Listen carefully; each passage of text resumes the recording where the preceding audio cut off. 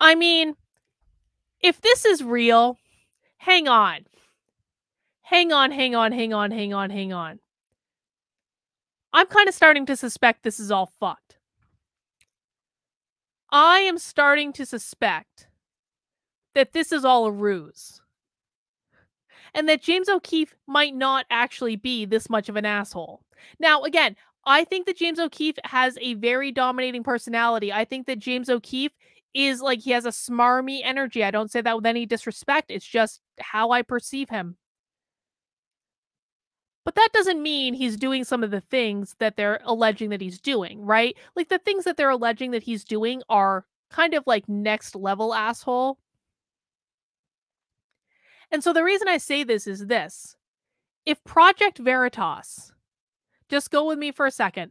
If Project Veritas, executives at Project Veritas, 1/3 of the staff at Project Veritas, all hated James O'Keefe and all wanted to get him out, 1/3 of the company, you're telling me that between 1/3 of the company, not a single one of them can get James O'Keefe on video yelling at them, stealing sandwiches from people, making them take lie detectors? Not a single one of them can leak an email showing that they were demanded to take lie detector tests or go back to New York for being under investigation? You're telling me that 1/3 of Project Veritas, which is the organization that is best known for filming and documenting things undercover, where they all know how to use this technology. They all have the things, the little fucking hidden cameras or whatever the hell. They all have the technology to do it. They all know how to do it. They know how to do these types of operations. 1/3 of the company. And there is not one single piece of solitary evidence that they could procure between 1/3 of the company. I don't doubt that James O'Keefe is an asshole. But is he enough of an asshole to merit this? And do they have any evidence to back up the more egregious claims that they're making about him? No video, no email, no photo, no hidden camera, no nothing. And no one thought that would be a good idea if they were going to try to oust the head of Project Veritas by saying that he was spitting in people's faces and yelling at people and stealing sandwiches from pregnant people and et cetera, et cetera, et cetera. No one thought it would be a good idea to get something on video as some sort of evidence. 1/3 of Project Veritas? Okay. Sure. That sounds, I guess, possible. But of all organizations in the world, this is the organization that knows how to get things on camera. And they couldn't fool James O'Keefe once. I don't buy it. I don't buy it. I don't buy it. I don't buy it. I don't buy it. I don't buy it.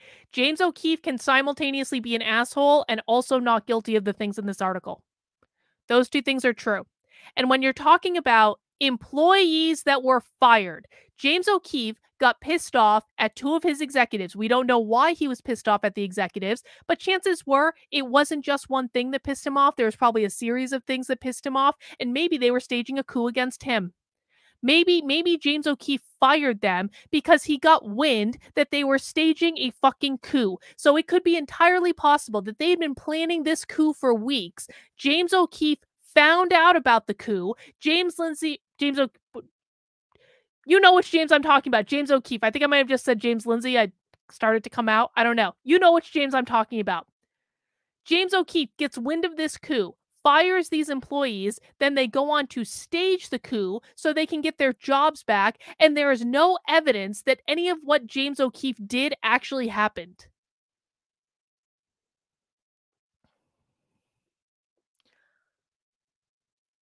He's an asshole, but I don't buy that he did the things in this article. I think this was a revenge campaign by two of his executives that he probably was a dick to on many, many, many occasions. They got tired of putting up with his shit. And by the way, probably couldn't blame him. Again, I do believe that James Lindsay, or James, God fucking damn it, James O'Keefe, the other James.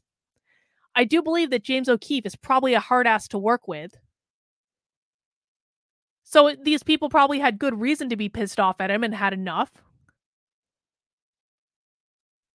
But staging a coup is not the correct answer in that situation. Staging a fucking coup is not the answer to not liking your boss. You know what the answer to not liking your boss is? Leave the organization and go get another job. Someone as important as James O'Keefe, I'm sorry. You put on your big boy pants, you suck it up, you know how important James O'Keefe is to the movement, and if you really can't take working for him, quit and go somewhere else. This should not be that hard.